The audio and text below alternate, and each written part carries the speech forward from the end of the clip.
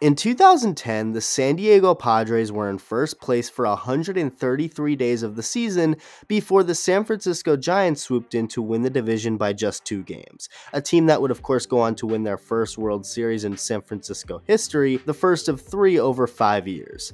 A big reason as to why this happened was because the Giants had a pretty active trade deadline, adding 4 hitters to their lineup via trades. That did not sit right with Padres starting pitcher Matt Latos. The audacity of the Giants to make trades to better their team en route to a division win and a championship?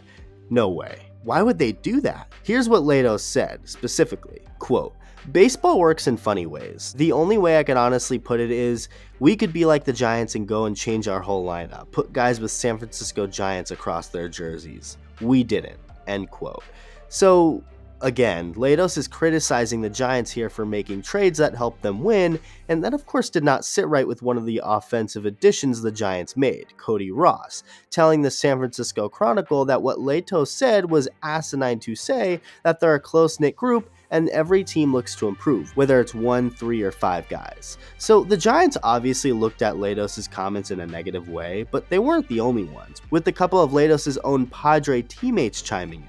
The first one was an anonymous Padres player who told the North County Times that the comments were just not smart, with other teammate Mike Adams saying, quote, "Say what you want, but if you're going to talk, you better not look like a dumbass. He's 23. He's going to have to be told every now and then to back off a little. It's more correcting him. He's still young, he's learning. Sometimes he forgets that." End quote. Matt Latos' feud with the Giants did not stop there. In February of 2011, Latos signed 3 baseballs for charity, but he didn't just sign his name, as he also wrote "I hate SF" on them. Over 60% of my watch time is from non-subscribers, so make sure to hit that button along with the bell for notifications. Not much else, if anything at all, was said about the Giants from Latos from that point forward, but it's safe to say the Giants ended up winning the battle yet again versus Latos and his team, this time in 2012 after Latos was traded to the Cincinnati Reds.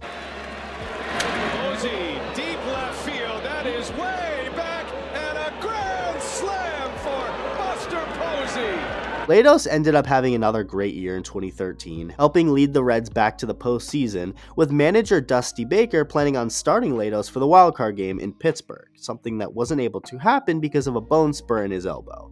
Johnny Cueto started instead, and the Reds lost the game. His 2014 season was limited to just 16 starts due to injuries, and during the 2014 winter meetings in December, Matt Latos, who was just 1 year away from becoming a free agent, was traded to Miami to join the Marlins. A couple of months later, during an interview with Fox Sports, Latos went out and made some damaging comments about the Reds, their players, and the team medical staff. He started out by mentioning how everything fell apart after the Reds lost Scott Rowland after 2012 and Bronson Arroyo after 2013, saying, quote, "When Scott was there, we had guys doing exactly what they were supposed to do. After Scott left, we had guys with 2 years in the big leagues, in the clubhouse, on their phones, laying down in the video room, just hanging out during games, not in the dugout, not cheering their teammates on.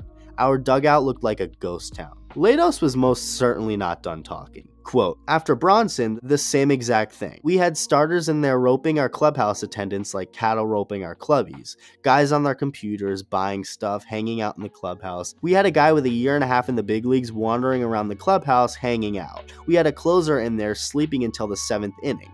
We lose that veteran leadership, that's what happens. You can't have that. It turns into a circus." End quote. Reds manager Brian Price called Latos' comments a bunch of tabloid BS that's unnecessary, with general manager Walt Jocketty referring to when Latos criticized the Padres after they traded him, saying that we should consider the source, going on to say, quote, "There might have been a couple of things that were exaggerated, more than a couple. There's no reason to go there," end quote. Latos also called out the Reds medical staff, claiming that they rushed him along after surgery to start the season, but Latos' comments from months earlier in June of 2014 totally contradict that and show that the Reds did not rush him. On June 6th, the day Latos was told he would have to make another rehab appearance in the minor leagues before making his season debut, Latos said he was upset the Reds were holding him back. yet claimed he was rushed after surgery. A bunch of Reds players then proceeded to defend the medical staff after his comments, with catcher Devin Mesoraco saying, quote-unquote, "For him to say that they're rushing people to get back in the game couldn't be further from the truth." Pitcher Homer Bailey added in a few words of his own, saying that if this was a court of law, the cross-examination would go after the credibility of the witness. Skip Schumacher referred to Matt Latos as an addition by subtraction, and that a lot of people will be happy to see him in Miami, with pitcher Sam LeCure saying, quote-unquote, "We know the truth. That's the cookie-cutter answer you're going to get because nobody wants to deal with this crap, man." So, on to the Marlins he went, and that stint did not last very long. Latos went on to play with 3 different teams in 2015. He allowed 7 runs in 2/3 of an inning in his first start for the Marlins, had knee pain, missed a start after getting hit in the foot with a foul ball in the dugout, and by July 30th, a day before the trade deadline, the Marlins had had enough, trading Latos to the Dodgers in a 3-team deal. He'd pitched just 24 1/3 innings with the Dodgers, and he was really bad. But don't worry, it wasn't his fault. It was the manager's fault, Don Mattingly. After getting an early hook in a start where he gave up 8 hits in 4 innings, Latos told reporters this, quote, "It's hard to get into a rhythm. I kind of settled in, put up 2 zeros on the board, found my release point. By the time I do that, I'm already out of the game.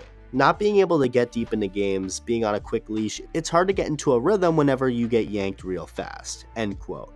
Up until that point, Latos had an ERA over 6.5 with the Dodgers, so you obviously cannot blame Mattingly for wanting to pull the guy, especially after he'd already given up 4 runs and 8 hits in just 4 innings. Not too long after that, the Dodgers released Latos, who would end up signing a deal with the Angels, finishing the year by throwing just 3 2/3 innings with them. The White Sox decided to dish out $3 million to Latos for the 2016 season, and he actually started out really well, pitching to an ERA under 1 in his first 4 starts, but then struggled badly, getting designated for assignment in June. He'd get picked up by the Nationals, pitch horribly in 9 2/3 innings for them, sign a minor league deal with the Blue Jays, start just 3 games for them in 2017, and pitch to an ERA over 6.5, eventually getting released just a little over 3 months after he signed.